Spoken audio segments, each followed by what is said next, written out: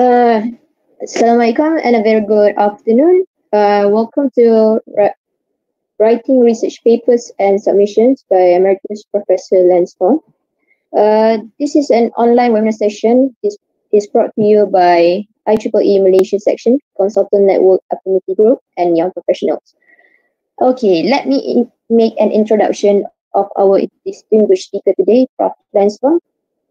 Prof was born in Hong Kong and trained and worked as a marine radio and electronic officer from 1972 until 1978. He graduated with first class honors in his maritime studies. He has Masters of Engineering degree in System Test Technology in 1982 and received his PhD in 1944. He also held positions as an academic program chair, Associate Dean of Research, Postgraduate Research Director, and Director of Center for Enterprise Collaboration in Innovative Systems. And he is also a nominee candidate for IEEE 2021 until 2022 Asia Pacific Region R10 Director-elect. His motto is learning with no boundary. So without further ado, I would like to invite Professor Lance to commence his sharing session. Thank you.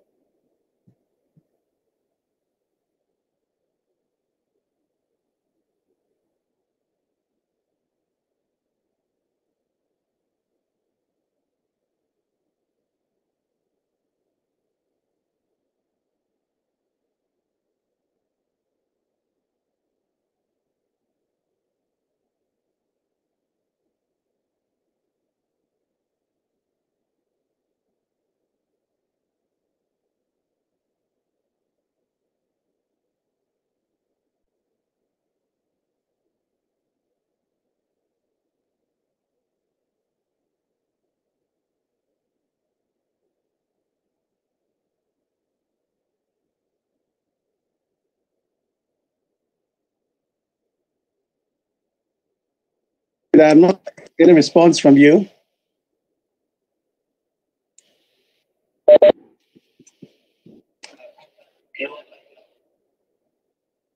My microphone was mute. Okay, so have you unmute me already? Have you unmute me? Okay, so can you see my screen now? Meaning my screen is on the PowerPoint. Just make sure that it's on. So are you able to see the PowerPoint? Okay then. All right, thank you so much. I apologize for the disruption earlier on. And good afternoon to everyone, wherever you are. And I'm really pleased and honored to have the invitation to speak to you on this topic on writing research papers and submissions.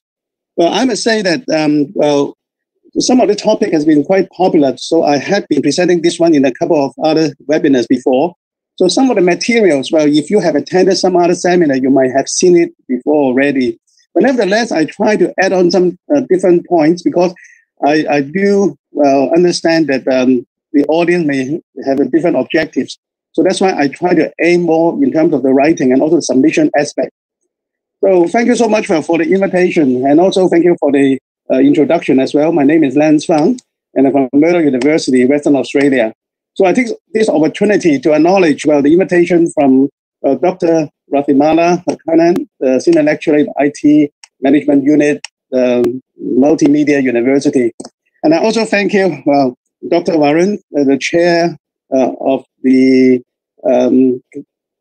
Executive Committee of the IEEE Malaysia Section Consultants Network, and also Professor Bohan. And I must also say happy birthday yesterday. And your Johan Laksa looked excellent, well, and also your cake as well. And also thank you, Dr. Haroon as a host, and also the members of the executive committees of IEEE Malaysia Section Consultants Network. I also recognize that this is also sponsored by the young professionals, but unfortunately, I'm not able to get the details of your members. So I just thank you, members of the committee member as well. So first of all, I have to make a disclaimer that even though that I'm wearing, some IEEE hat, but the presentation in here is a lot of material that are taken from the IEEE website, and also a lot of my personal experience. So they're entirely my personal opinions and not necessarily the opinions of IEEE. And I also try to clarify a little bit that I know the title, you mentioned about writing the papers, but I know that there are already so many materials, so many courses teaching you how to write a paper. So I'm not really going to that part. I'm already making the assumption that because it is a young professional, that you have a majority of you are involved in academic career, or maybe even you are studying, that you would have known how to write the papers already. But I want to go a little bit behind it. Well, why you want to write a paper, and what are the plans and strategy you should adopt? And especially, I'm going to share some of my observations going on, especially having around over 30 or so years in Australia, and I see the trends of changing. And I can also see that what's happening around the Asian countries. Also, I can see that they're catching up, they're following some of the trends we're doing. Well, we are not really the tip top. I mean, in a way that we are also following examples like USA and UK. But I know that, looking at some of the decision makers, what they base on is really go beyond now just writing the paper. So that's why you need to have some kind of strategy in terms of your academic career. So I'm aiming to target the audience. Some of you are the postgraduate student. In particular, I do recognize that some students may be in a process that you're looking for further study. So this is where you're writing the paper, writing the proposal is important. So I add part of it. Again, I shared experience from my university, also be a research director and also the associate dean of research. So I just share what we're looking for. In particular, if you want to apply for scholarships. Some of you, since you're a young professional, we used to call you, graduates of the last decade. So you might be in the beginning part of your academic career or in your professional career. So writing the papers or writing the proposal may be something you require a certain skill to be able to master. So I'm looking into that aspect as well. Or maybe in general, someone who had been around and still interested looking in the research and the publications. So I'm going to share a little bit of time on introduce myself. And let's go over the fundamental question. Well, why should I write and why should I publish? and also what are the trends going on around the world. And may I suggest some of the plans? Well, I would suggest that if you are at the beginning part of your study and also of your career, you really need to have a much longer term plan in terms of writing and submissions. And then, well, I just share quickly some of the venues, for the publishing your work. Well, really, that part itself is really quite a fair bit of discussion can go on. But I'm not going too detailed into some of those things that consider things like citations, age factors, impact factors, and all those things at this moment of time in here. Well, that could be another occasion, or maybe there are also some other information on the website as well. I just briefly take a look from IEEE point of view, the conferences and the journals, and also share some of the Australian experience, because as I said, from the grants and papers point of view, the government actually is changing the focus. It's not only just simply publishing a paper or based on citation. So I'm going to share some of our experience. I'm not so sure to what extent, the Malaysian government is looking at some other factors. So that's what I'm going to share, what we observe right now in Australia. And then coming back to IEEE, then I finish off with another role I have been playing in IEEE is in terms of the conference quality.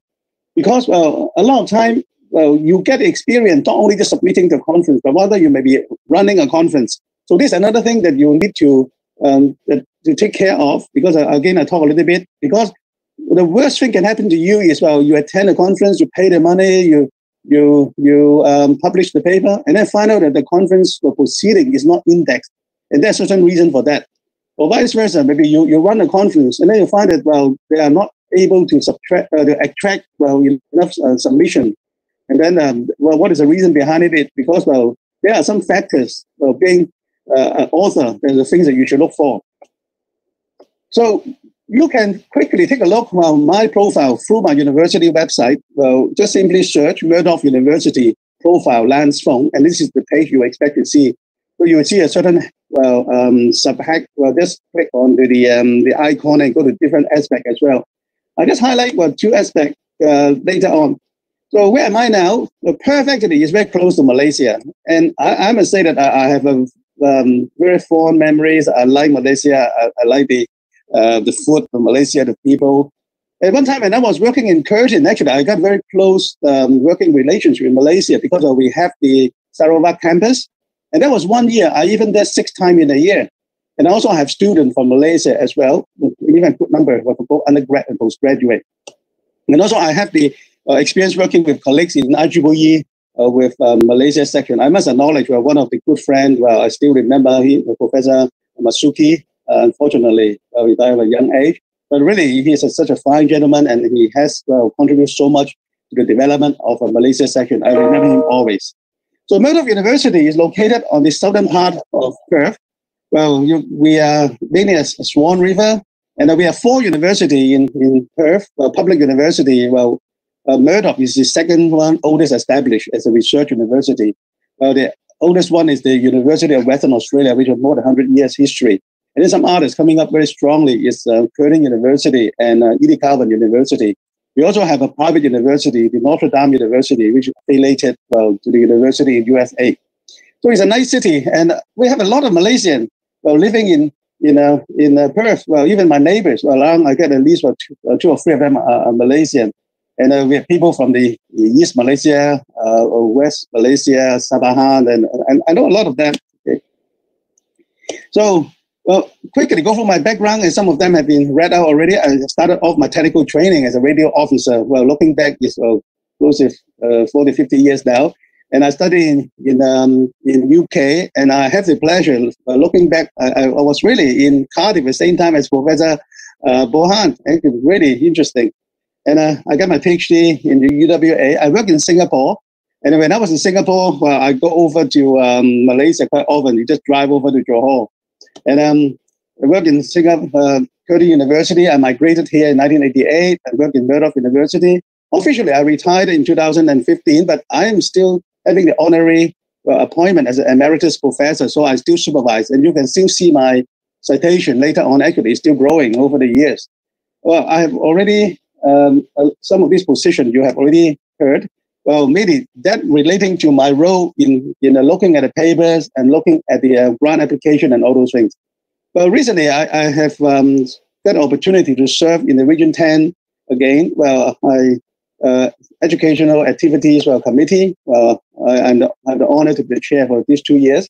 And I have mentioned earlier on, I play some roles on the content quality for the past 5 or 6 years. And I've been the chair of the content quality committee and also the technical program integrity committee. I'll mention briefly, these two committees later on. And also involved in the new initiatives committee. That's another arm of IEEE, whereby we have around 3 million of budget per year. And then we give out grants supporting for a couple of $1,000, $100,000, even $1 million or so. And I also have been working on the IEEE System Man and Cybernetics Society as one of the Board of Governors member at large. And I have reached maximum for 6 years on the committee. And I also serve in the Australian Council, the section, and the WA chapter for the SNC Society as well. Well, coming back to my profile, well, if you go to the profile, you can also link to see the research repository that I have 332 papers. Now, I must clarify that, don't think that, I must say that, times have changed. At one time, that a lot of number of publications means a good thing, but now actually things are changing. And also, from Australian government point of view, because in the past, that could be translated to money to the university. So that's why we were encouraged to do so. But nowadays, actually, they're changing their focus. So I'll cover that later on.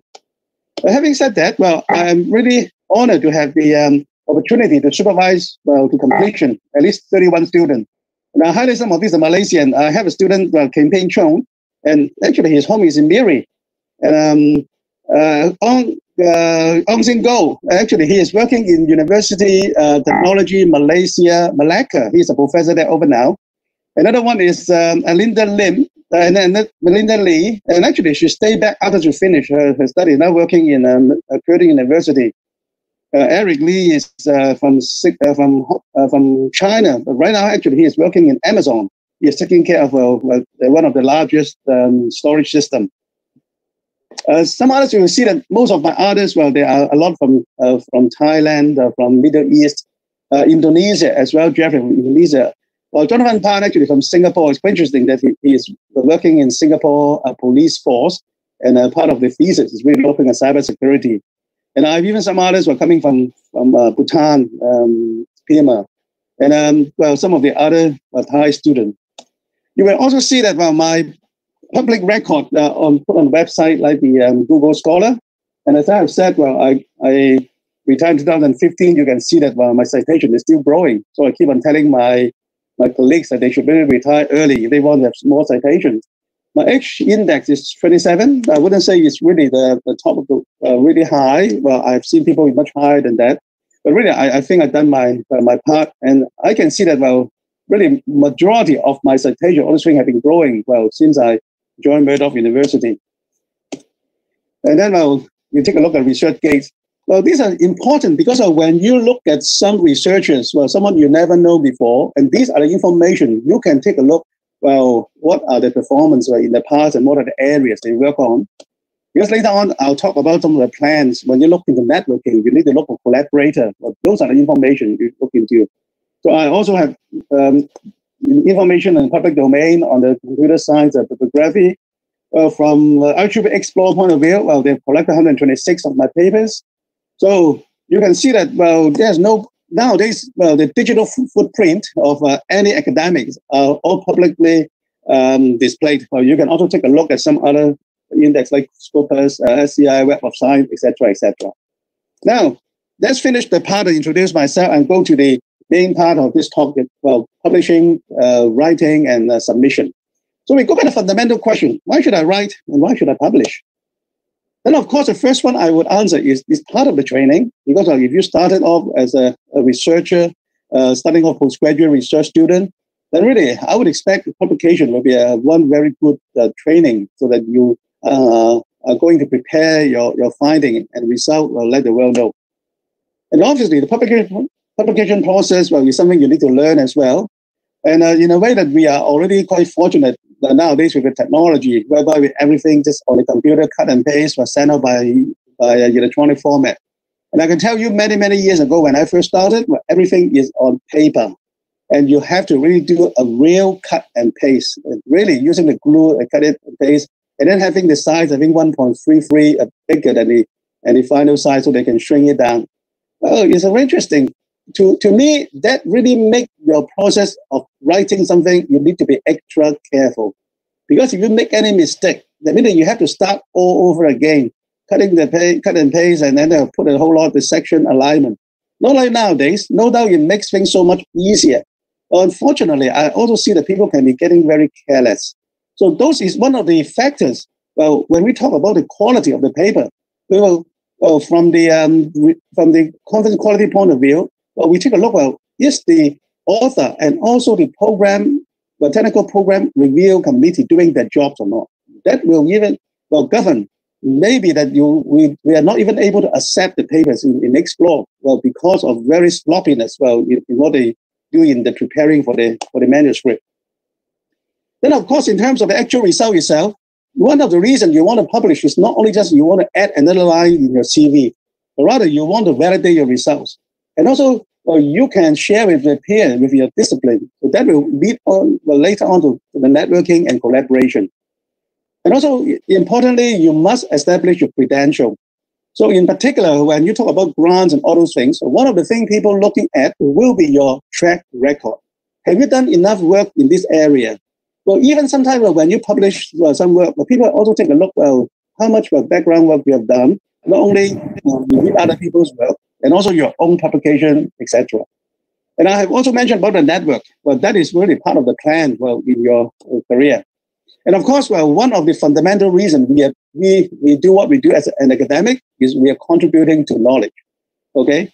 And of course, ultimately, nowadays, I hate to say it, but then again, you look at people, they claim about publish and perish. It's really part of survival.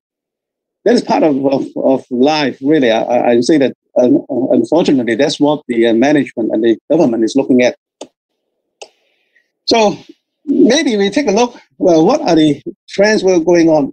This article actually is not new. You're looking at the article, it's around 2 years ago, 1.5 years, September 2019. What does it say? Too much academic research is being published. So really, some of us who've been involved in the academic career for over the years, you know that is one of the things you're getting more and more is, you get invitation to be reviewer, you get invitation to be on the editorial board. And then, sometimes we may get people invite you to work on a book, a book chapter, etc., etc. But really, we go back to the fundamental question, from the public point of view, how do the publisher feel themselves? I mean, even I hear, editorial board, in the technical committees, in the conference journal, they always complain, I have so many submissions, whereby I don't have enough reviewers. I don't have enough time to go through it. And as a matter of fact, you take a look at this one. The decision by the Review of Higher Education, a highly respected academic journal, to temporarily suspend submission due to a backlog of more than 2 years worth of articles awaiting reviews or publication set off a Twitter storm and much debate in the corridor of academia about the future academic publishing. In particular, its very foundation, blind peer review. So what does it mean? It means that you have so much, because up to this stage, we are relying on the peer review. We expect people who are expert in the field, interested in your work, able to give you unbiased and fair comment, so that hoping that your finding can be shared to the world. But then again, you become too much. That they're not able. I'm not even talking about some of the work may not be even ethical. So that's another issue we're facing. So really getting too much. So how they expect to handle it? And then and also we have a lot of reason for that. But one of the reasons is also now university is now going to what they call the thesis by publication. So what it means is, they claim that, you can have a couple of papers. I mean, in the past, we have that before, but it's not too many. But now suddenly, I see that a lot of people are trying to adopt this approach. In the past, we expect the people putting a good paper in a good journal paper. But now I see people just putting a few conference paper that they want to, there's nothing wrong with that if it is a good paper. But then again, sometimes, the acceptance rate of the conference, it's not that low. I mean, it's high because it's so easy to get in. Then we begin to doubt, the validity of the work in here. And also in terms of the quality of the review itself. Sometimes we look at the reviews come back compared to the journal, which is much more thorough because they maintain it. But a lot of time on the conferences, they may come back only a few lines. Yes, good, no good.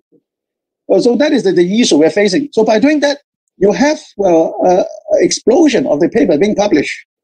So all this has led to an explosion of scientific publication that overwhelmed the publication system and make it impossible either for the traditional and even generally effective peer review system to work on the scientific community to evaluate a lot of scientific research. So the implication is, well, you're getting more difficult to be published as well, because from the journal itself, they're overwhelmed with it. Even if they're going to review it, it takes a long time, as you have seen the comment earlier on. On the other hand, it also means that, well, the people looking at all the papers, they begin to doubt the value in that. So that's again another thing from IEEE conference quality concern. We have some subcommittee looking at how to set with the metrics, how to validate valid science content. So they're talking about, well, no one knows how many journals are there, but several estimate around 30,000, close around 2 million articles being published every year. We are not even talking about some of those journals. They might be even fake. They might be even, well, trying to make money from you. So there's, again, another topic, but I'm not going to even go into that area. So what else? Even as recent as now, well, note that all of us are facing the challenge of the coronavirus, well, COVID-19. And then you also see that you've got a tsunami. Actually, this one is a very interesting picture. There's a tsunami of papers. Okay, so they're saying the scientists are drowning in the COVID-19 papers. Well, can you tools keep them afloat? Well, this particular article is not so much, well, it mentioned about the fact, but they're also talking about, is it possible to use some AI tools, well, to help them to screen through the papers? Because they're saying that, well, this particular virologist, well, he is studying this COVID-19, but they say he just simply cannot code because 4,000 papers in 1 week. So if you imagine someone, well, who's trying to do his job or her job, who try to keep updated with the latest information. Well, part of our role is supposed to be just try to read as much as we can within our field so that we know what's going on. But it's impossible, really. That's what he said. So that's why you go to some kind of AI work. They're talking about the number. They've been reaching around 23,000 since January, and now doubling every 20 days. So just imagine the rate of increasing. So no doubt that some people will jump on the bandwagon. Anything they think that they hook onto the name of COVID-19, they're going to get it published. But really, is that what we want? Well, from our academic world. So what are my observations? As I have said, I have been, well, in here now close to 30 years now, well, in 2 universities and also in the academic and management role, and also looking at the our IEEE society point of view. Well, I can safely say you can feel it as well. You can justify my statement. The university management and government are growing interest and focus on the global ranking. That's one. Another one. They want you to be competitive. They want you to be, well, on top of the world. Everyone wants that. So as the justification of expenditure and investment. Another one is, well, they love to have some quantifiable measurement to assess and compare the staff performance. Well, of course, well, this is they go down to looking at, okay, how many papers, how many citations, what H factors, well, what is the impact, and then and all those other parameters. When I was in the university senate, they even try to come up with some comparison, looking at how much money that the staff bring in. Well, not only just based on the paper, they're looking at the research grant. Even they're looking at how many students, well, the staff is supervising, how many students, how big is the class. When it comes down as a figure. But luckily, well, they do not release that one. But to me, that you just like putting all the stuff, well, on the supermarket shelf, you're comparing with this meat is better than the other meat or not. But nevertheless, that's what happened, okay? Because, well, to them, it's easy for them. So some of the people starting this career, even as a student, you get no choice. You may look at it, well, I have to publish. I have to get somewhere to publish as well. Otherwise, I won't get graduated. So I have to ask the question, well, are these the ultimate aims of our study and research? But nevertheless, well, this is a fact. I'm only saying that this is my observation. I'm not passing any judgment at all. So if that is the case, well, what can you do about it?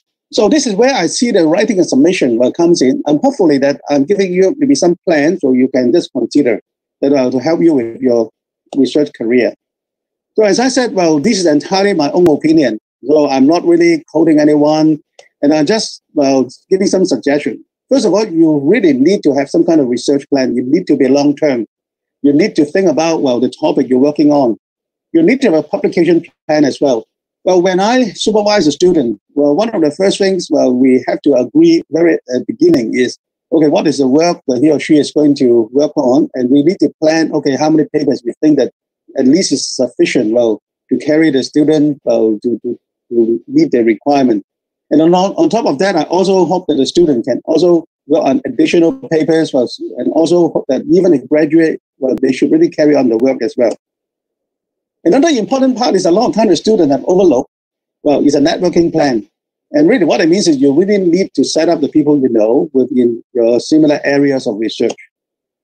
And also another one is on the grant and project plans. Well, this is another very popular topic. I've been giving at least more than half a dozen already. The people interested in money. But it's not only that, because well, the university also looking at grant success as part of the performance of a researcher. Okay, again, come back to money. So you have to really try. Well, it's tough. I can assure you it's not easy to get grants, especially looking at big grants. But you have to start somewhere. And ultimately, you need to manage. You need to manage your time. You need to manage, well, the resources. So I'm going to talk about all this one at a time. So when I talk about the research plan it's really start all the way from your doctoral, well, research. But don't look at your graduation. Having a degree is the end of it. You really have to consider the long-term plan of your research. Well, even you may not be within the academic world, because you may be able to carry, well, your work even in the industry. Earlier on, I highlight my student Eric, who is working in Amazon. As a matter of fact, he told me that he graduated around 10 years ago. And then, he told me that, he is really working on the system, the structure. It's more or less just like what he has been doing and proposed in his PhD work. Although at that time, we were just looking at parallel computing, we're looking at cluster computing. We just hook up a whole bunch, around 20 OPC, and then demonstrate some of the protocol and the system where we're talking about. And he said, actually, it's very similar. Well, then the first thing for the research plan is, well, you have to start writing the research proposal.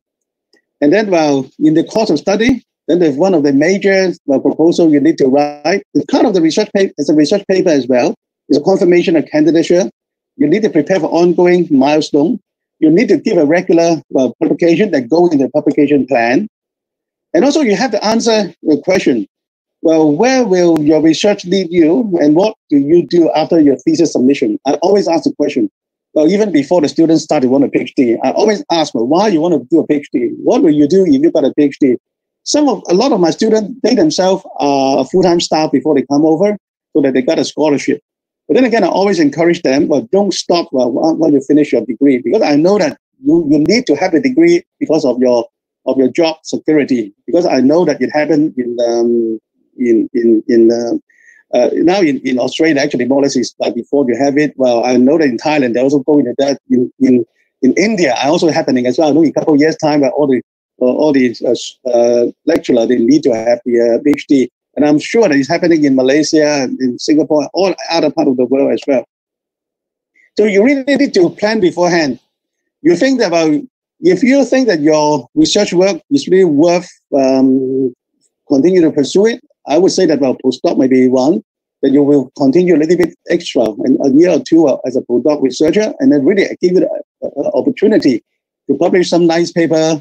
And then by doing that, pays your way to academic appointment. But I myself consider myself lucky because when I do my PhD, I was doing that by part-time. And I finished more or less the equivalent to 2.5 years full-time. I finished in 5 years or so. So I don't need to worry about appointment. But I can tell you nowadays, after you get a PhD, looking for academic appointment is very difficult and very competitive.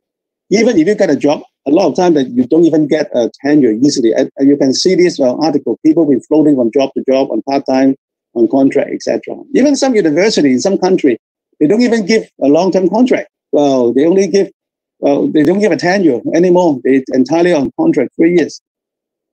And sometimes, if your work is really good, I strongly encourage students really should look into industrial appointment. In other words, if really you think that your work is so good, you should really put in the practical use as well. And you really need to know what is your scale? What can you convince your employer to think that your work is going to contribute, because they don't want to just get you as a theoretical or who only can write paper. But having said that, even if you go into an organization, well, like Google, like Facebook, like Microsoft, they have the research arm, but they are dedicated to writing papers for those people inside there as well. And maybe if you are so good, really, you should also start a startup entrepreneur. Again, it's another topic. Okay, let's come back to the next plan. You really need to have a publication plan. I have already mentioned earlier on that, well, even at the beginning of PhD study, I have already chart out the course with my student. Well, really, I would expect you to publish a paper after the first 6 months, because after you write your candidature report, you should have your some kind of a review or literature review paper or survey paper. It should be done. You should be able to write 1 or 2 papers, well, proposing your research question, the hypothesis, so you can go into some small conference and try to get some feedback. And then by 1.5 years, second year, you should have some more decent conference paper to disseminate your result. And then from those few papers, you can be able to come up with a journal paper. And then by the time you submit your thesis, you should have around 3 or 4 papers finished. And then although I'm not asking them to do the publication thesis by publication, but at least they should be able to demonstrate the work has already been validated by the academic community. So you need to work out how many papers, but do not look at the number as the end. Don't just publish for the sake of the numbers. I confess some of the papers, in the past, during my time, that actually, if you ask me, I think that they may not necessarily need to be done. But my philosophy is, at that time, I have a lot of PhD students. So I think that I need to help them. So you need to plan out how often. Of course, if you are already working in the academic world, then maybe your appointment would even have some number associated with that. Well, our university, although I'm no longer working full-time, but I heard from my colleague, they now, depending on the position, if you are a professor, associate professor, you need to publish so many papers on tier 1, tier 2, or whatever it is.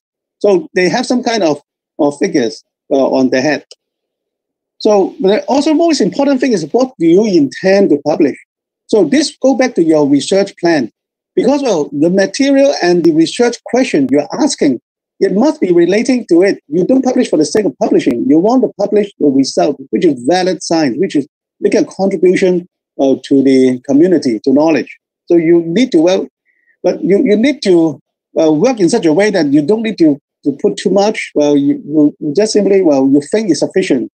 You are not going to write a 20 pages paper to a conference, or vice versa. You don't submit just 2 or 3 pages to a journal. So you need to send appropriate material to the venue you are going to publish.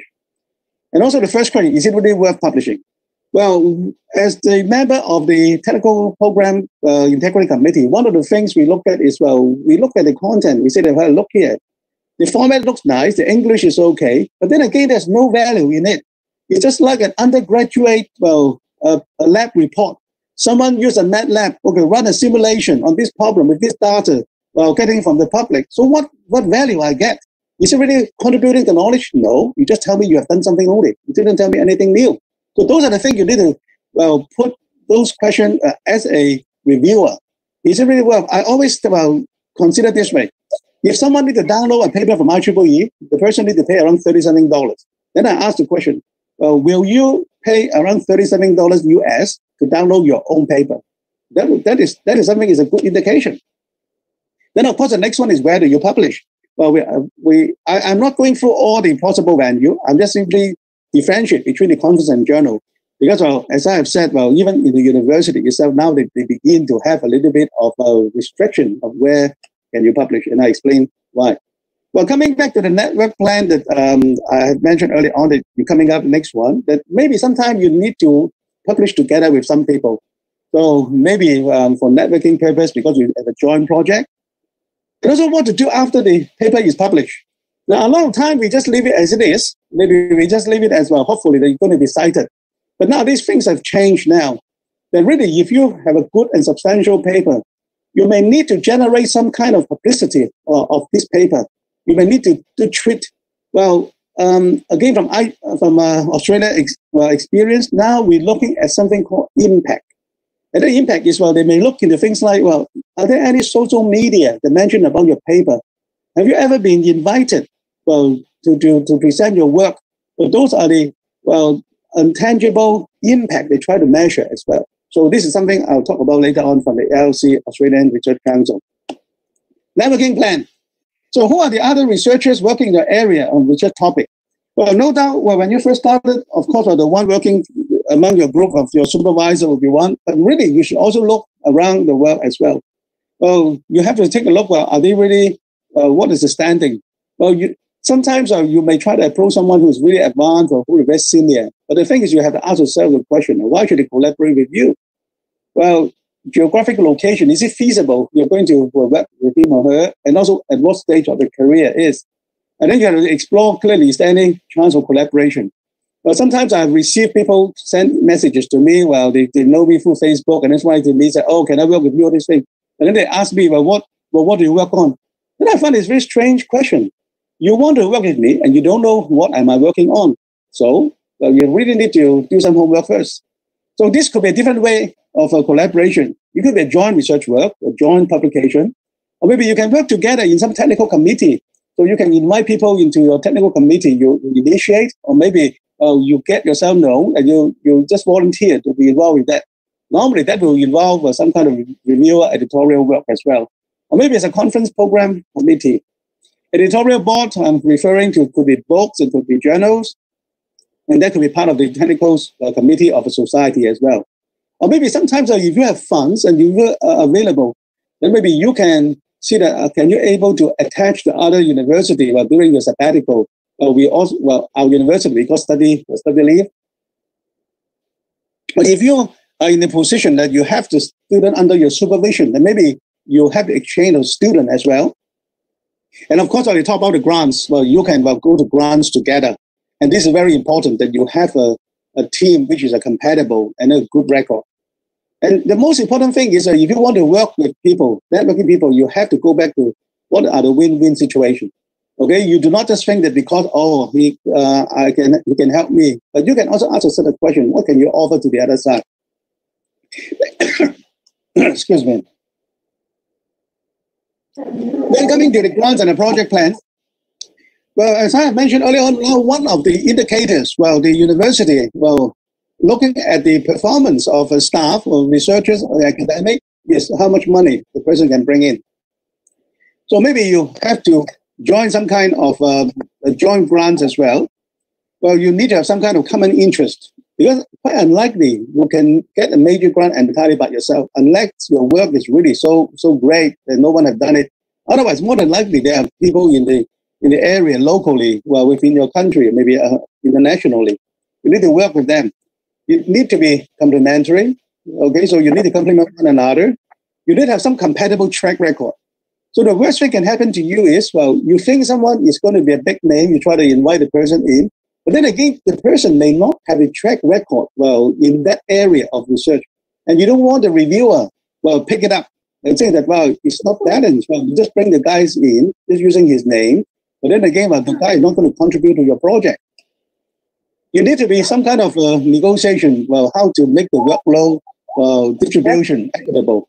In particular, sometimes, there money involved. The university will have a hand in it, in managing it. So how they're located, the resources.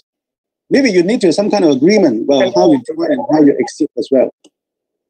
And also another thing, in case that your work will have some commercial value, then you may need to agree beforehand. You don't really want to come to the end and you need to meet the person in court. Well, there might be an IP issue, there might be copyright issue and patent. So it all depends on the nature of the work you're involved with. And also, if you are doing that, then more than likely you may need to involve with the legal department on the contract and liability. Normally, come to that point is, unless you really have some very unique finding and innovation. Things happen, especially in the medical field. You'll be surprised. If we see articles, we have some professor in the UWA, and the guy invent some kind of, I can't remember exactly what is it, but some kind of devices. And in the end, pick up a fight at university, he won, and it's going to bring him a lot of money. Management plan, obviously, the first one is the time management. Everyone feel that we got so much to do and so little time. You really need a balance. You can't do all. Okay, so this is where you need to manage the resources, manage the human resources.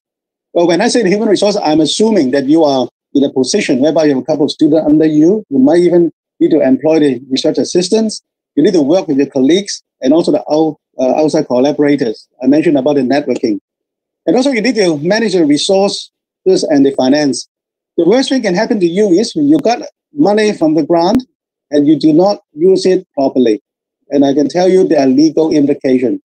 So you need to follow the rules and the management, the do's and don'ts, and make sure the paper trails are well kept, okay? Again, depending, well, your university. So sometimes you might have a university help you with some office staff. Otherwise, if you manage it yourself, at one time, well, we even have the credit card from the university that we can authorize, well, to use our own. And if you're not able to do the things right, giving the receipt and all those things, you could be in big trouble. And also another thing, looking at relationship. Well, in a way, it's close to the networking part, but I'm talking about a relationship maybe go beyond, well, your collaborator working with you on the project. I'm talking about the other aspect of the decision maker. When I talk about the university, well, you really can go all the way up to the top. You're talking about the research management department. Well, on our side, we got R&D department. We got the vice chancellors of R&D and all those things. You need to know the people inside out as well, so that not only just simply you're able to do the work, but rather you're able to manage the process. They can go smoothly. If there's any question, you know who to ask. So those are the things. Well, actually, it's getting quite complex. So, but then again, well, I rather tell you now so that you are not going to be caught short. And of course, well, I myself have, I really appreciate the opportunity. I have been in IEEE, and I must say that, well, you give me a lot of well, opportunity to network and well, a lot of fine and professionals I met and work with them as well. And also, IEEE also give me the lessons, well, in managing things like running the conferences, well, running the committees and all those things. So if any one of you in the audience are not yet an IEEE member, I highly recommend you, and I would like to welcome you to the IEEE family. Now let's come back to the research paper now. I start off very quickly looking at some research proposals, okay? So this is for the purpose for the students. So I'm assuming that you need to go for admissions, well, confirmation of a candidature, and also the structure of a research proposal. So if you are somewhere, maybe you're undergrad, maybe you're doing a master by coursework, you really want to do the PhD, all those things, but I'm sharing with you that what our university look for. So our university, well, if you want to apply for admission, I know this because I was, well, the research director within the school and also within the department as well. So first of all, I will look at things like, are you eligible? So we have a minimum requirement. Not only you need to have the undergrad degree, but of course, well, we expect you to have the research training. You've gone through that. And also when you take a look at the minimum requirements in terms of the grade, your GPA, etc. And then the important thing is, well, you must have some kind of supervisor who is able to work with you. Because having a student is also some kind of commitment from the university, well, that we are going to help the student to go through the training and study within this 3 to 4 years or so. And then this is not from everyone, but rather you've got a close relationship with your principal supervisor and co-supervisor. In our case, actually, we do have a supervisory team at the board. So we have principal supervisor, co-supervisor. Sometimes we may even have some adjunct supervisor from the industry from outside, but in case we find there's some kind of additional expertise. And then we have an independent staff, well, who will be the chairperson. So he or she will take care if any problem comes up. It's not unusual. Sometimes you've got a relationship issue between the supervisor and the student. So we need to set up all those things to take care of the student. So anyway, that will be at the beginning stage. You need to look for potential supervisors, someone who is interested in the area that you want to work on. Well, we expect the student to put in a simple expression of interest form, but ultimately it will be a proper form. This is the one is the most important. We want to see that what is the student interested in, so that he can try to match with the supervisor. So the question is, then, well, how do I know my research topic? Then in general, there'll be two possibilities. One is that you come up with the proposal yourself. Well, it could be something from your previous work. You might have done some project in undergraduate, or maybe in some of the master by coursework project, you would like to continue that. Well, that'd be quite okay. It means that you have some background understanding. But maybe something you're interested in, well, but you have well, you do not need to be in-depth, but you should know enough in that problem. And then alternative, it could be some from a supervisor, whereby a supervisor, well, may have some project in hand, and he or she will really want some student to help to join a team to be part of the research work. So sometimes they may give you some list. But my suggestion is, well, no doubt it's good that you work this way. Well, you may feel that easier for you, but then again, you have to be very careful in the long term. How are you going to carry it forward? Well, because of once you leave, well, the team, are you going to have a similar work? Are you able to carry out independently? Or if you are even working in the similar similar space, or are you going to be even the competitor? Or when you're applying for grants? So those are the things you need to be careful. So a lot of times you really need to discuss, well, your ideas, well, with your potential supervisor at the very beginning stage. Then you require some kind of a exchange. And finally, because sometimes, well, you might think that the supervisor is suitable, but you must also take into consideration that the supervisor may not be available as well. In our university, we got limitation. We can only pick up to 5 full-time students. So if you have too many, then the university say, no, well, it doesn't seem right. Well, you are not able to handle that number of students. Well, so a lot of times that you get a better chance while working with some younger staff. Well, the good thing is younger staff, well, they are much more enthusiastic in taking a student so to help them to for their own personal advancement of the career so that people work with them. And then, well, they might be also able to spend a little bit more time with the student.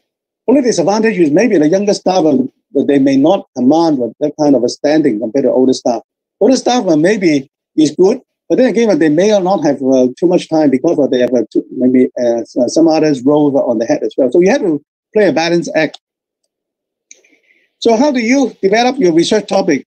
The first thing is you must read a lot. You must really read a lot of materials. You must immerse yourself in the journals. Well, you have to focus on the research question. Well, what are you going to solve the problem? But then again, you need to have some flexibility built in.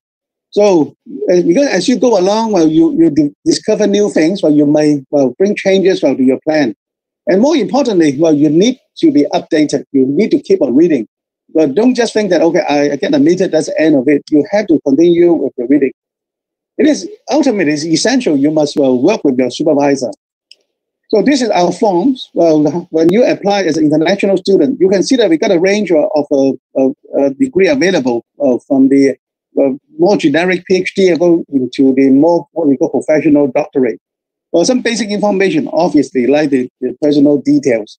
And then English requirements, another one. And then, well, we have our scholarship available. We got 2 scholarships. One is an International Postgraduate Research Scholarship, IPRS. That is from the Australian government.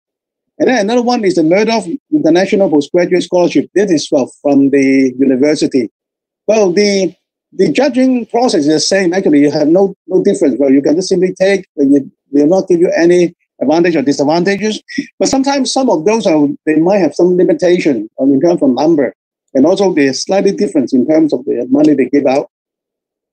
Well, I have mentioned that the reason you write because you want to build up your credential.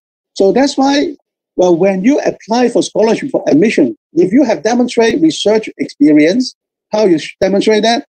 That is with your journals, book chapters, conference, and all those things. So that means that by the time, if you are submitting this application, you are able to demonstrate you have already been doing this. This will help you a lot, okay? So that means that you really need to start a little bit earlier, not just wait until you come to start your PhD, then you start publishing. That's what I mentioned about this publication plan. So what is required at our Murdoch University at the admission process? In this case, you need to write up this, not a lot, 300 to 500 words, okay? You just have an overview of the research aims, likely question, and possible outcome. Now, you may say that if I just simply submit like this one, my answer is no, because you need to negotiate and work with your potential supervisor first.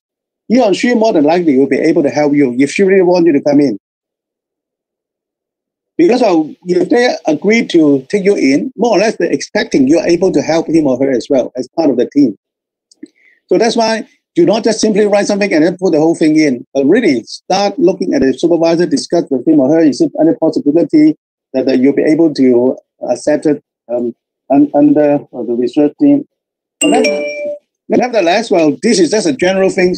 you do not need to, this will not be the major criteria that you are going to be admitted. Of course, well, it's necessary, okay, but it's not the only one. So we look at all the others, like the English, like your GPA and all those things.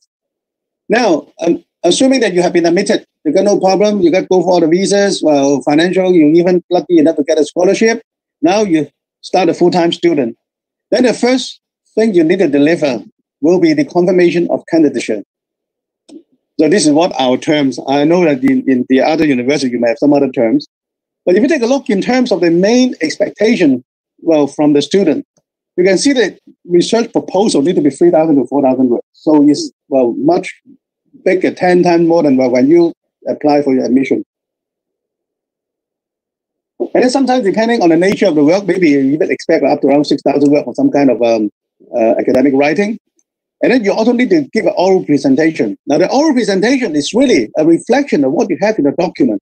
You need to provide things like the overview, rationale, why you want to do this project, what is the significance of your project, what is the aim, what you try to do, what is the methodology, well, what is the timeline. Because the assumption is, well, if you have been given 6 months to do a full-time research, you should know, you should be able to plan clearly of what you intend to do in the next 2.5 years to 3 years.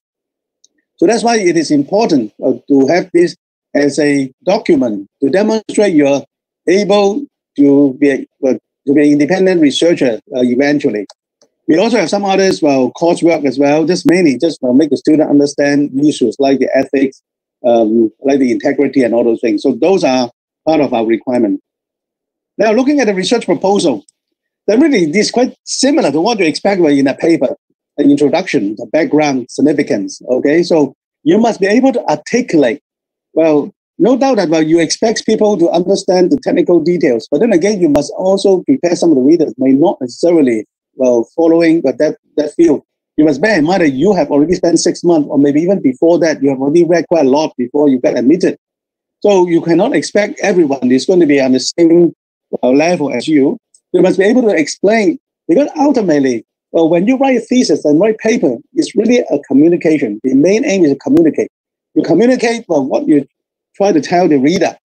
So your introduction is a brief overview of the project, get a background of the project, why you want to do it. The main thing is you want to prove you're familiar with the theoretical and empirical contribution of other researchers. So that's why I said that you need to keep track of what other people are doing. Why it is significance? Okay, what are you going to contribute towards this? You haven't done yet, but you have to know beforehand. If I build a house, I need to know what is the house going to look like when this is built. So this is the thing you need to tell me. Methodology more or less demonstrate that are you able to carry out the research? Are you able to understand what is the plan and the task you're going to do? You must be very clear about the boundary. The worst thing can happen to some kind of proposal is people just go too extreme. One extreme is you make it too general, too broad. Well, making too much claims that you're going to do a lot of things. It's not, we are working in the academic world, for many years, we know that it's not going to happen. You only get around 3 years, at the most 4 years. Okay, sometimes we get extension a little bit more, but then again, you are not going to solve all the problem unless, even your genius, you may not even have that. You don't have the resources. On the other extreme is, you make your proposal too trivial. Then that's not really worth the time you put in. So this is the thing, you need to be realistic. You need to do things that, okay, within this agreeable time, you should be able to deliver. And of course, you need to have the references. Then now come to the next question. Where should I publish my work? Then, of course, there are a lot of values. Now, I've already mentioned that that nowadays, actually, people looking at the papers is not only the paper itself, but rather they're also looking at social media. So really, also it's not a bad idea. Really, you start with things like, internally, you have started with an internal presentation. It's not unusual that, okay, you may have to do a yearly presentation. Well, when we do our candidacy, you need to do oral presentation. But when I lead a team, normally I have a regular internal presentation among the team and also among within the school as well. And also within the professional society, actually, we can also organize a lot of workshop and presentation. Sometimes you may require internal reports. Okay, so you can just write, submit within the school. It's not really for outside. You could be writing your own blog articles on social media, LinkedIn, people submitting to that as well. You can contribute towards the book chapters and books. Now, this was slightly different. sometimes some of the books, they themselves really go through the same process. Really, it's a collection of papers. So really, that's one way. Sometimes you may just publish your books entirely by yourself. So the only people that they judge is really from editorial point of view, formatting. So those are not really considered as a formal refereed articles. But on the other hand, in our blind review mechanism, really we're looking at a peer review type. So these are different types. Okay, sometimes on the lower end, maybe just 2 pages of abstract, extended abstract. Really, we don't really consider as a formal paper as such. But there are also conference papers. This majority of the papers are being published. You got letters, journals.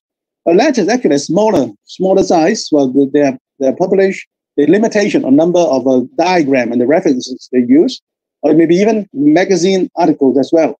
So in IEEE, we do have a definition on how to differentiate between the journals and the transaction. Although sometimes the terms are a little bit blurred, okay?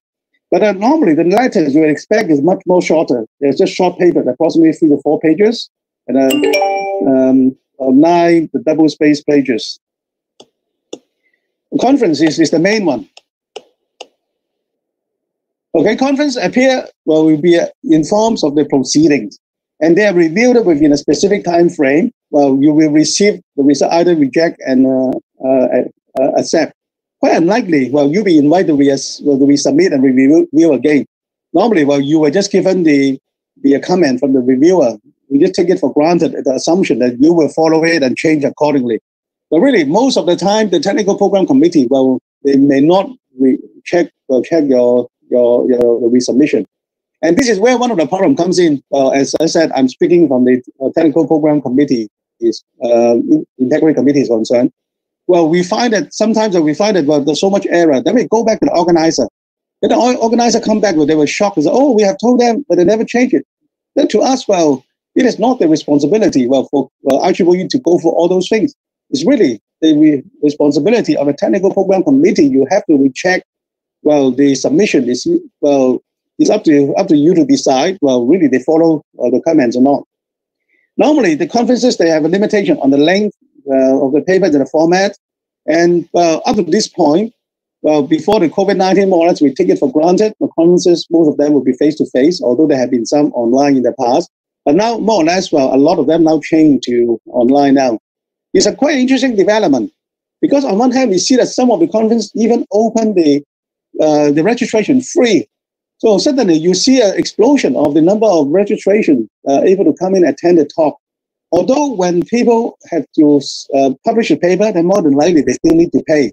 But then again, the pay is going to be less, because obviously there's no cost involved in terms of the venue, the catering, all those things. So we are not too sure that is it going to attract more papers or not. So it might be good if you can able to attract more papers. We expect the acceptance rate to be down. And it also means there's going to be more work on the organizer. Anyway, coming back to this. So another good reason for going to conference, because of the networking plan. You don't just go for conference because publish a paper, just attend a buffet and then walk off. Really, that is the opportunity. You should really get to know other researchers. And also you can listen to the some supposed to be leaders and experts. Maybe they organize a panel, and more important, there's some kind of keynote speaker. So those are the things you need to make this decision when you judge and evaluate a conference. And you could be also invited to publish in a journal as well. But the thing is, the cost involved, not only registration, but also in terms of the travel cost and accommodation cost. Journals, they are periodical publications. And then, mainly they have some specific discipline or area of interest. And most of these, they are peer-reviewed. And then they're supposed to be credible because they are there all the time. And that's why we have those journals and transactions are being indexed. And also we have our partners index. Like in IEEE, we have other partners, indexing organization. They index our papers. Publication, they go for a few rounds of a meticulous peer review process. They really go down very detailed on the editorial requirements, and sometimes maybe quite tight schedule as well. Sometimes they also have some special issues. It could be on a certain transaction, but then again, they nail down the theme or topic. Then they invite some special issues. So they focus on some question on topics. They may be free to publish, or maybe publication fee required. Now, this is another development going on now for the open access. So, even IEEE, we are also now opening up two venues as well, where some journals and transactions are now looking into the open access. Traditionally, in IEEE, our financial model is based on the download, so that people have to pay for it unless you have a subscription, society members, etc. On the other hand, the open access, we allow anyone to download. So the only thing is to shift the cost to the author now. Because in the old system, IEEE is recovering the cost involved from the download fee, or maybe from the university or library. They pay for the overall subscription for the whole library of IEEE Explore.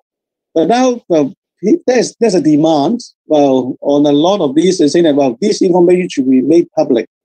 So from the author point of view, obviously having open access appear to be much better because you see more people can read it, you get more citation. But then again, you may need costs upfront. On the other hand, from the society point of view, maybe they still feel that, okay, put the publication behind the paywall, then we can ensure that our asset. So I'm not judging and commenting which one is better, but really it's up to individual. But having said that, the open access can also open a lot of opportunities that some people try to make money. And they're really the low quality, they're fake, they don't even publish it. So you got to be extremely careful on those open access journals. We come back to the conference. So what are you looking at? Of course, the first thing is a conference should be relevant to your work so that your material is going to acceptable to them. Well, is it difficult? Now, obviously, you'll be two sides of a coin. On one hand, you want it to be difficult so that you maintain the reputation and the prestigious. Because you will see later on from Australian experience, we do rank for the conferences, and that would be one of the criteria. On the other hand, if the conference acceptance rate is really low, that means it may be difficult to get in. So really, you need to take into account. Of course, the indexing is another main purpose of why people want to publish in the journal, in the conference. And also, what do you expect to get from just publishing a paper? As I mentioned, there's a networking opportunity. The key speakers, who are the organizers? Of course, it might have a little bit fringe benefit. You may take a look at the opportunity. You travel overseas, a little bit sightseeing. Of course, it's not happening now. With everything going on virtual now, so unfortunately, okay. So, but on the other hand, there are also other fringe benefits. I also look at it. You would have maybe tutorials or workshops, poster section, industrial section, social visit, etc. Those are the things you may want to take into account. And also, I mentioned about the location and the cost of travel. Now, IEEE, we have the conference and the journals policy. Now, because the reason I bring it up is having the conference paper, you do have the opportunity to convert it into journal so that you can have two birds with one stone. But the answer is not as straightforward. I just put the conference paper in the journal. It is not allowed. You have to understand what is allowable, what is not allowable. Conference paper cannot be republished without substantial addition technical material. The meaning of substantial is left with the discretion of the editor, and there is no quantitative threshold. So whether the new technical material is substantial. So you must be able to put in additional materials, additional results, diagram. In general, the number of pages for journals should be higher than the conference anyway. So, and also during the submission process, we should also specify it, what are the differences? It could be in the manuscript central field requesting the information, or maybe in the paper itself. So for a conference, for a paper of 8 pages or more, maybe you require some kind of summary to explain what are the differences. So in a way, it's also good because we're really having 2 papers. Text and figures can be exactly the same, okay? So because just simply using the same text and the figures, they're not really double publishing, but then again, it's advisable, at least you have a different title so that we're recognizable as 2 different papers. Possible to submit a journal at the same time, but you cannot submit the conference after the journal has been published. And also, it's a responsibility to ensure the copyright commitment made outside the IEEE, because sometimes the conference may have the copyright because you see it's not an IEEE conference. Now we come to another part. Okay, I know that I'm not too sure the exact time, but I know that we've got 2 hours, so I hope I take a little bit more of this time. Let me share a little bit about the Australian experience. They may ask a question, okay, with all these things, then what are we, well, how are we in Australia are dealing with this problem? I'm talking about from the computer science and IT discipline. Well, we do have one organization called CORE, which I'll talk about that later on. And another one is from the Australian Research Council, how they measure with the ERA and also engagement and impact. So let's take a look at CORE. CORE stands for Computing Research and Education Association of Australasia.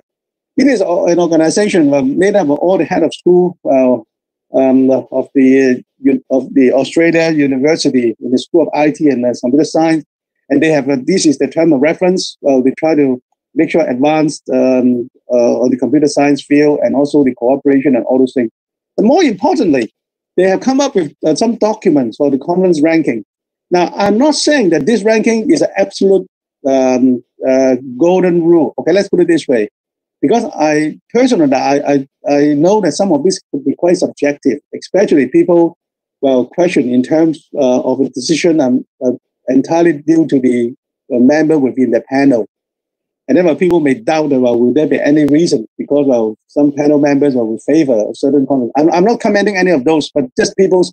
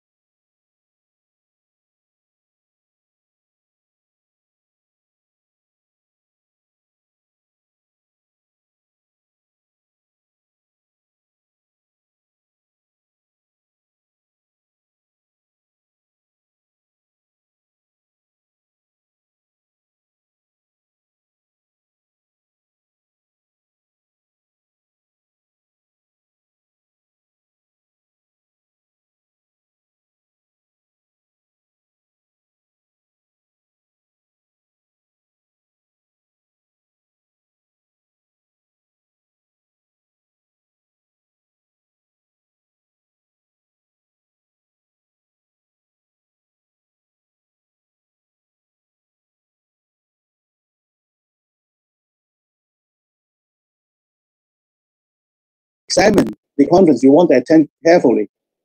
So we look at the two main things, scope and quality. Although we are now in the process of trying to expand it further, we try to quantify some kind of the metric for the conferences itself. So we look at a number of attributes. So we're looking at the technical program, we're looking at how many reviewers, how many papers. If you tell me I have a conference whereby the reviewers, each one is reviewing 50 papers, I can tell you something is wrong somewhere. If I have a conference telling me that, they accepted so many papers, that each paper only has 6 minutes for presentation. I'm not talking about poster. I'm talking about full presentation, only 6 minutes. Something is wrong. If you tell me, you have a conference whereby you submit it and then you have the result within a week, then okay, something is wrong. Then really, are you able to review so many papers in such a short time? And then we take a look at the composition of your reviewers inside your technical program committee. If you have a technical program committee entirely from the same organization, maybe like a university, which hosts the conference, and then majority of the papers will be from that university, again, we consider something is wrong somewhere. So those are the things we look into. So ultimately, we can make a decision that we can make the decision, a hard decision. I can tell you even, during my time for so long, actually, we don't really fail a lot. A lot of time we give the chance to the organizer. We send it back to them, I said, look here, some of the papers, really the quality is not up to scratch. And also we have to, if you remove it, then we may reconsider it. But having said that, the two major things we look into, machine-generated papers, plagiarism. Those are the things. Plagiarism nowadays is not that bad, quotation. The reason behind it is you've got tools to check it. Machine-generated are also able to pick up some of the indicators. Okay, I think the tools are used to get a bit better. But nevertheless, if we have conference, we receive some kind of complaint, and also we export it ourselves, then we will mark the conference very badly. We may come to the decision, we submit it or maybe even reject it. So you can find out all these problem and question Q&A on this technical program integrity initiative. Now, I'm not going for all these questions. They are all available in IEEE. You just simply search IEEE conference, publishing, TPII, FAQ, and it's explained, really what do we do. As I said, we don't take this lightly, but then again, it happens because there are so many conferences going on, and then we really need to maintain the integrity of our papers. So if it is really a worst case, then we have to tell the organizers, unfortunately, this is standard the language. We just tell them that in order to ensure the quality, that we are not able to accept the journal. What could be and then we will release the copyright, and then they can take the paper to other places. It's not a problem anymore. But what could be the worst scenario? Now, sometimes we receive some kind of appeal or complaint that, we see some other bad papers like this. Our reaction is, if you think that it's not really up to scratch, tell us. Okay, we can even take the step to retract the paper. And I'm not too sure, have you ever come across this or not? You may go to explore and then find out this paper has this notice on it. Now, this paper has already been published. The proceeding has been accepted. Now, we will not go back to the whole step to reject the whole content because by then we'll be all done. But if we find out individual papers, they're not really up to scratch, we will retract them. It's happening. Actually, on another committee, we are going through around 500 papers or so, and some of them may be, we may even have to, unfortunately, we've got to retract it. Having the retraction is another process. It's quite different. But nevertheless, what I'm trying to say is, the submission is not only just simply writing. You need to take a look carefully where you submit. What is the quality of it? Now, I have finished all. Okay, so I just try to summarize what I've been talking so far. First of all, you have to recognize, writing and publishing is really part of your academic and as a researcher. Okay, you cannot get away from it. You are expected from the management, you need to perform, and also part of your training and your own career development. You really need to plan. I have given you some ideas, some of the plans about the research plan, publication plan, networking plan, management plan, all these things. You need to really utilize, the opportunity and limited resources. Don't try to do everything. You can't. Okay, you have to make use of resources you have. And the conference, actually, I always say conference is a good venue to start, your academic career. Although, we see university now come to the point that, as I have said, Sometimes they do not support you go to conferences. I even heard some universities, they do not even allow the staff go to conferences. The reason behind it is when you go back to the Australian assessment based on ERA and the impact, etc. So having a lot of papers may not be a good thing. They may consider is, well, no doubt you have a lot of papers, but you don't have enough impact. So that is a two side of the spectrum. When I first started my career, Australian government will give us this thing called the research training scheme. They will recognize our work on the paper we publish, the student will graduate, and then we share a pool of money. So at that time, the university encouraged us to do that. So that's why you look at it, well, maybe people consider I have too many publications. I agree, I did. That was what happened at that time. But now suddenly they go to another aspect now. They want to have quality paper. They want the paper, the work you're doing has impact. They want to able to bring in money. So that's why you need to be much more careful with the strategy and where you publish. That's why it's important, to select the most appropriate venue to disseminate your information. But nevertheless, I know that the publish or perish, is something on the mind. I know that you look at very negative way. Unfortunately, it's going on not only in Australia, in all other parts of the world. But I would encourage you to think from another angle. Think about you have faith and believe in yourself. Well, you do your thing, you believe it's right, you need to do it. You consider it as a publish and prosper. Because your good publication will give you a good track record. You're able to network, people recognize you, you build yourself a name. Well, then you'll be able to carry on, not only just in publication, maybe you get a grant and all those things. You can be a leader in a particular field you're in. So I hope that you have the mentality. Think about publish and prosper.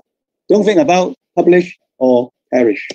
Okay, thank you very much. And may I wish you luck with your research and publication. Now, can I pass the time back to the organizers? Sorry that I took you a little longer than I expected. I hope you're not getting too hungry. Okay, you can take away the screen so I can take a look at the chat box as well. Okay. Okay. Okay, can you take back the screen so that I don't share my screen, and then so that I can see the chat box. I hope to see anybody asking questions from the chat. All right, sure. Yep, I can see it now. Okay, thank you, Prof. Lens, for the wonderful and excellent presentation just now. So we are opening the floor for Q&A. You may raise your hand to ask any questions related. I suggest if possible, you can type in your question on the chat so that I can read the chat straight away. Because right. There are sometimes it doesn't come too clearly on the audio. Yeah. Okay. You may type the question in the chat box. Yeah, that's right. So normally what I do is when I read the question in the chat box, I just read it out to everyone and try to answer it as much as I can. Okay. Yeah, most of you are giving some compliment and thank you very much. How can we join IEEE? Yes, easy. Come on. You guys have had IEEE Malaysian section. Okay. This is Sumanta Kumar. Okay.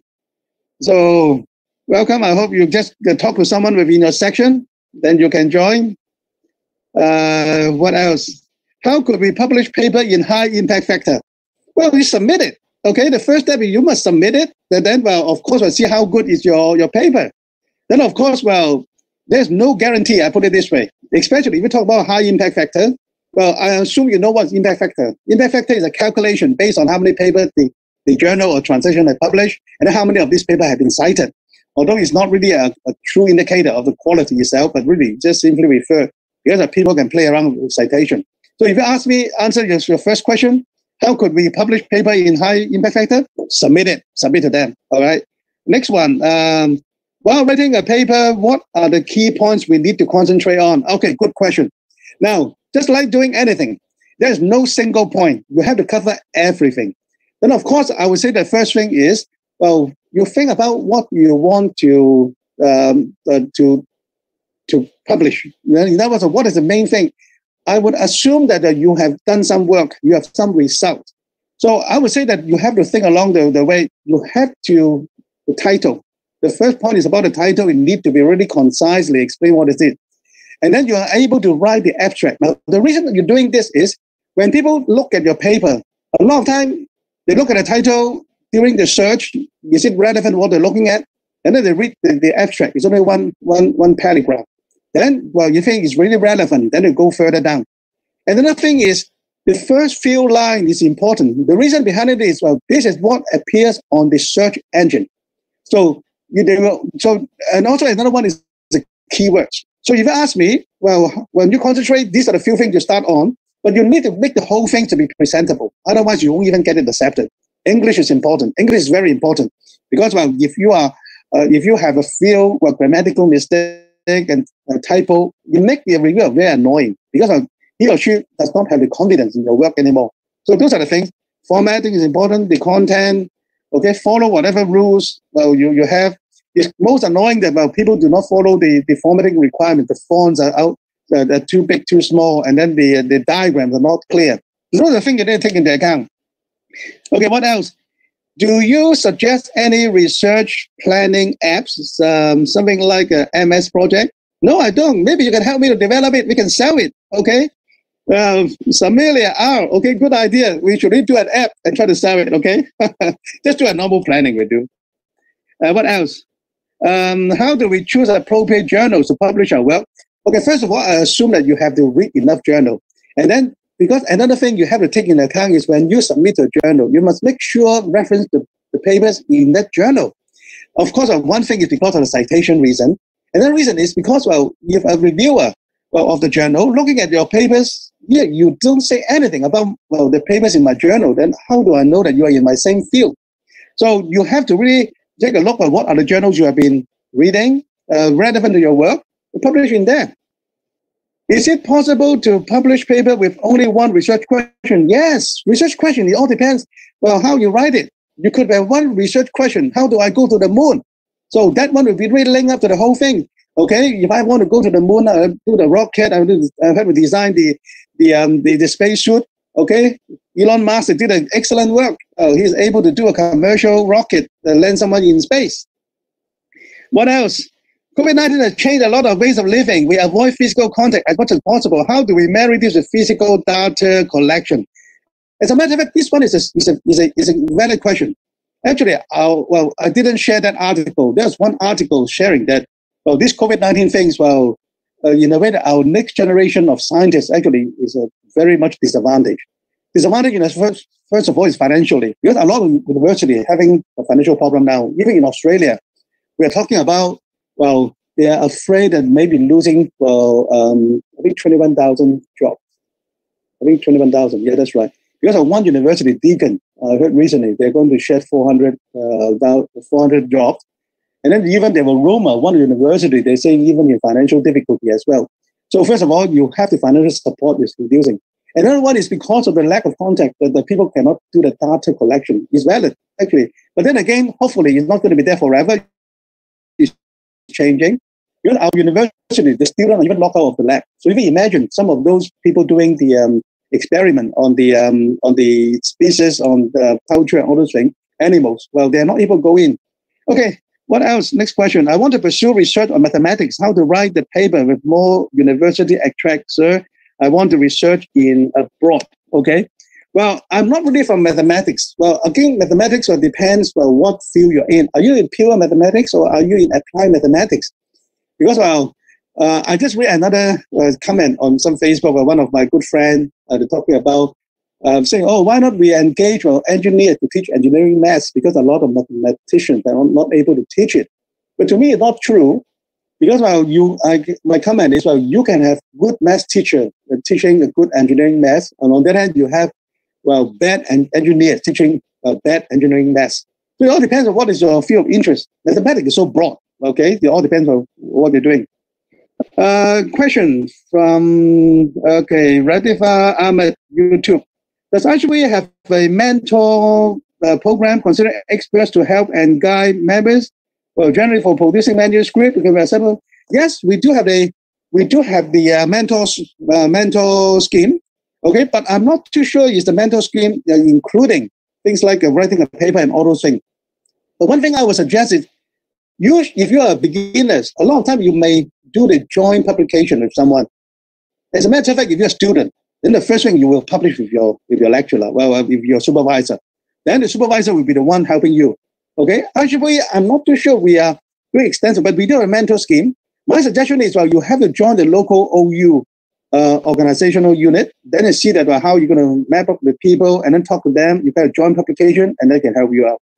What else? Should we first publish in conference or journal? Answer is up to you. Okay. But of course, I would say that having conference is easier in the sense that because you got timeline. Because of having conference, well, they say that, okay, I'm going to have this conference in the 2021st January. That means you must publish by then. But journal, you might have an open-ended. So if you are if you are studying, then, well, you may have a problem with your papers being accepted before your submission. So I would strongly suggest my normal practice, I would always advise my student going to conference and then we'll convert in the journal. But it's okay if you have worked substantial enough. I have some students entirely published in journal. There's nothing wrong with that. Sometimes the idea that could be published doesn't necessarily useful to attract grants, which is crucial for supporting the whole research. Any advice on that? Well, really, I agree with you. Well, not necessarily all the publications are related to grants. Grant is only just, publication is only as a track record. You're able to do some work. Well, it's not the same. So they're two different things altogether. Okay? So which is crucial for supporting the whole research project.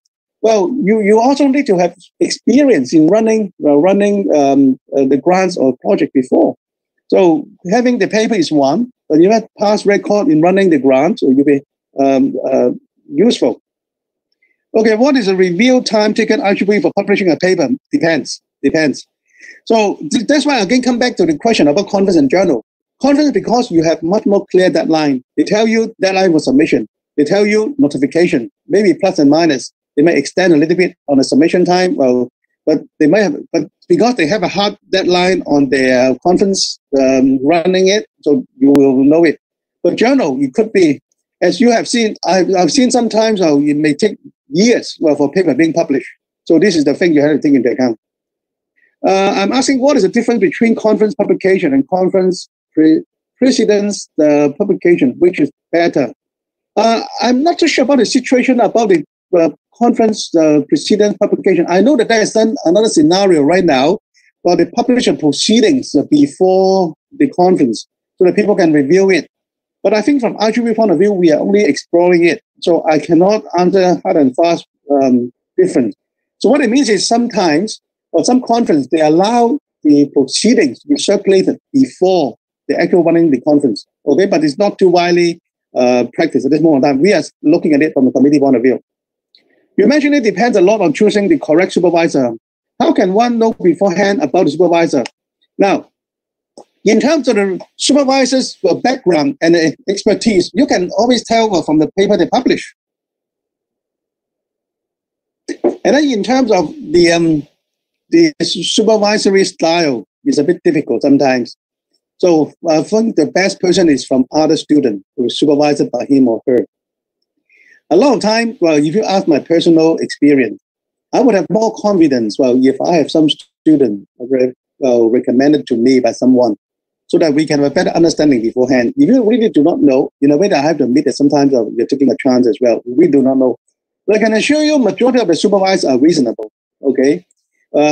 Sometimes you only have some personality problems between, I've seen it before, so that's why sometimes we have to do the mediation in between and try to solve the problem. In the worst case, sometimes we may even have to change the supervisor. Maybe the student have to look for another supervisor. So it's very hard to say. I mean, just like, in life, how do you know you marry the right person? Okay, well, it happens. Okay, sometimes you have to take a certain amount of risk, but you have to try your best. In preparing the lecture notes, how far can we use others' publication without seeming plagiarism? Or when we acknowledge the source in the reference section? Okay, good question. Now, this one is really go back to the practice of the plagiarism. Again, IEEE, we have the different levels of plagiarism. I'm not going through all this in there. I cannot tell you on top of my head. But when you run through the tools will give you a certain percentage. Then you have to look into carefully what is the level of the plagiarism. You can paraphrase it.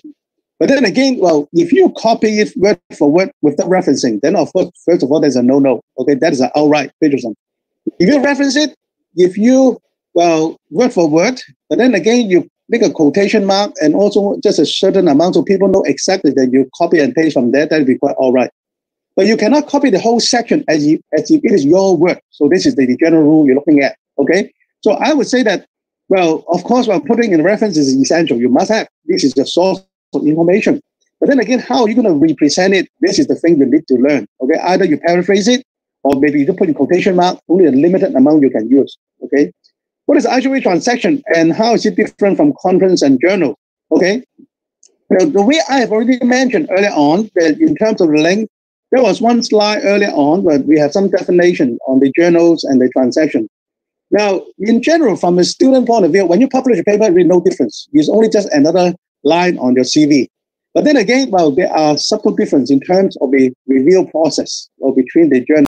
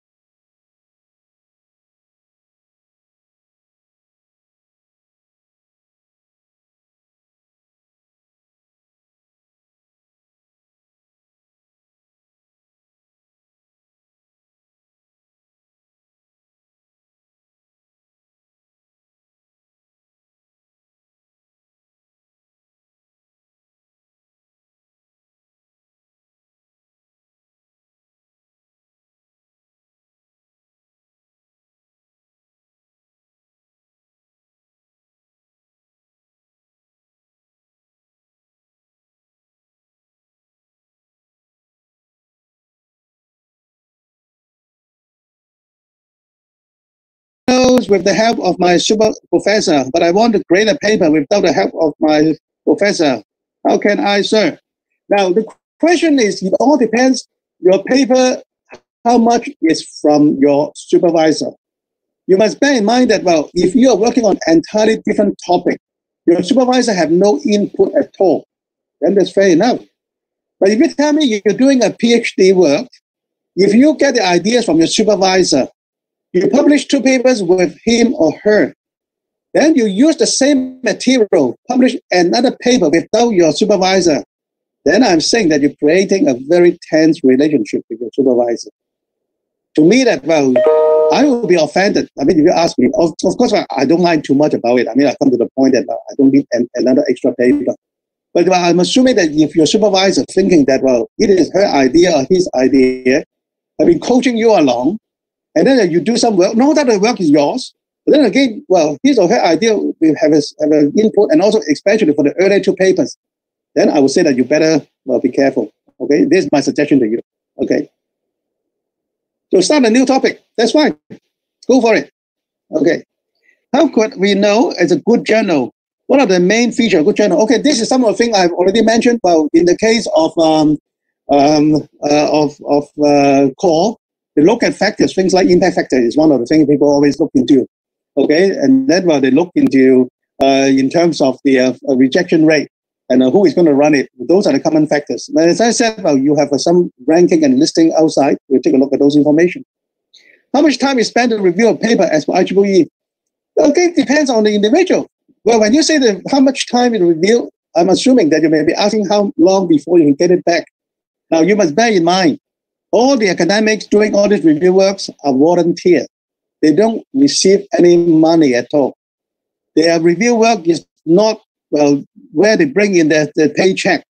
They're only doing it because they have interest in their discipline. They want to contribute, well, to the knowledge. So don't expect you just submit it today, you expect them to give it back to you. They have no obligation to do it. Sometimes being an editor, sometimes is a hard job, so that I can have to look for people to review the paper. And then it takes some time to review. I cannot chase them too long, because otherwise they get fed up. They don't want to do it. So my suggestion is, when you look at the journal papers, a lot of time on the lower left-hand side, the journal paper will normally tells you when was the first submission, when was the second review, and then they publish it. Then you have some idea, indication, how long was the overall process involved. Okay, it's very hard to say for a single answer. Okay, any other question? Thank you, sir. Thank you, sir. Thank you, sir. Okay, thank you very much. Anybody? Okay, one more. I have to write a Q1 paper as requested from my supervisor. So does it take a long time to get the reply as in the final stage of my research? Yes. Give you a Q1 paper. Everyone want to write Q1. Why yours is want to be in priority? Unless you know the editor want to give you some preferences, unless you review. Q1 is being Q1 because everyone want to be there, right? So in the case, wait, sorry. But then again, having said that, well, sometimes it's acceptable. When you submit your thesis, you can put it in there. The paper has been accepted. Have been submitted. Sometimes the paper has been accepted and then not yet submitted, not yet published. That's still okay. We still count it. Okay. So any more? I think people are getting hungry. I'm spending 1 hour 45 minutes already. Can I pass it back to you guys?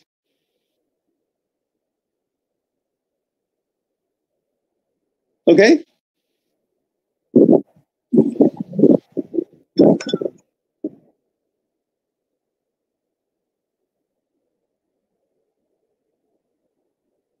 Okay. Thank you very much, Prof. Okay, thank you so much. Okay, so thank you very much for the valuable session, and we will close our session today. Thank you very much, everyone, for participating, and thank you very much, Prof, for giving us such a wonderful lecture on writing papers, research papers, and submissions. Hope everyone will have a beautiful dinner, or anywhere you are, have some food to eat. And thank you very much for coming for today's session. We will adjourn this session. Okay, thank you very much, everyone. And I hope that I'm available. So if you want to talk on other topics, we can look into that as well. And as I said, I'm looking at some of my good friends on the list. Professor Bohan is on the list as well. And say hello to you. And some other people, whoever I know. Okay, keep well, keep safe. And I believe MCO is relaxing now over your side. And we hope the worst is going to be over soon. Okay, bye for now. Thank you. Bye-bye.